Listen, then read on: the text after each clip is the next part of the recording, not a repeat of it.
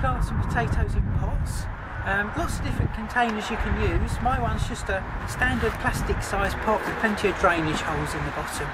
Yeah, and I've got, this is actually a proper potato sack, potato grown sack. A lot of the exhibitors use this type of bag.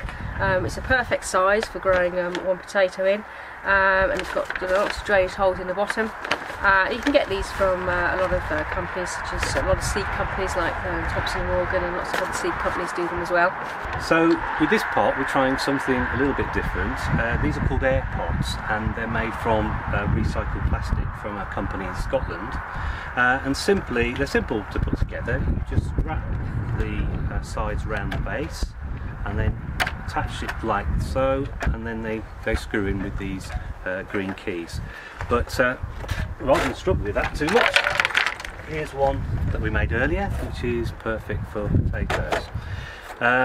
The idea behind this is that the tap roots will go down to the bottom, and when it reaches the air it will stop growing. Now what that does, it stimulates further growth of the roots outwards. Those roots in turn will move outwards to these holes here, but when they hit the air, effectively they're pruned, which means that they'll not grow any further, and that will stimulate more roots, and then there's more nutrients and moisture going into the plants. So we're going to see just how well this does compared to the conventional. Do you think he's going to win this? He's going to beat us in both of his pots? Touch and go, I think. Oh, I like my plastic pot. Well, you know, I'll put money on this. I like this this new way of doing it. What we must make sure we do, however, is that the compost really does fill these holes to block the light getting in. So it'll be interesting to see just how these do. Exactly. Yeah. Right, let's start planting. Okay. So when you're actually planting your potatoes, you don't actually need an awful lot of compost to start with. You only want a couple of inches in the bottom. So I feel mine, just smoothed it out a little bit. Don't have to be any easier than that. All you want, a couple of inches, and it's just a general multi-purpose compost. There's nothing special about it.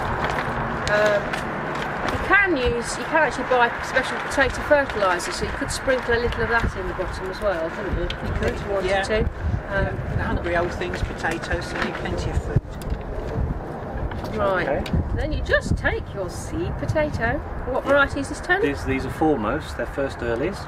Nicely chitted in the greenhouse. Little yes, chits, little shoots coming. Started to shit, yeah. So you have those uppermost, and you just place it in the middle. Well, you tip mine up, you tip yours up. Place it in the middle. Just in the middle like that, just one spud. And then you just add just enough compost to cover the potato.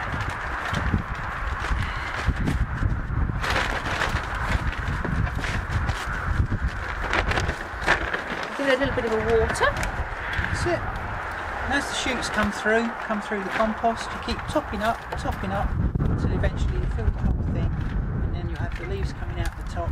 But the idea is that as they grow, as they come through, it's a bit like earthing them up on the plot, and we encourage the potatoes to grow from the stems. If you're growing in pots like this, you can start quite early. I mean, you could start any time really from sort of end of February, couldn't you really? Yeah. And sort of early March, but place them somewhere that's protected from frost, so in a little polytunnel, a little greenhouse, and they should grow away and you'll get some early potatoes.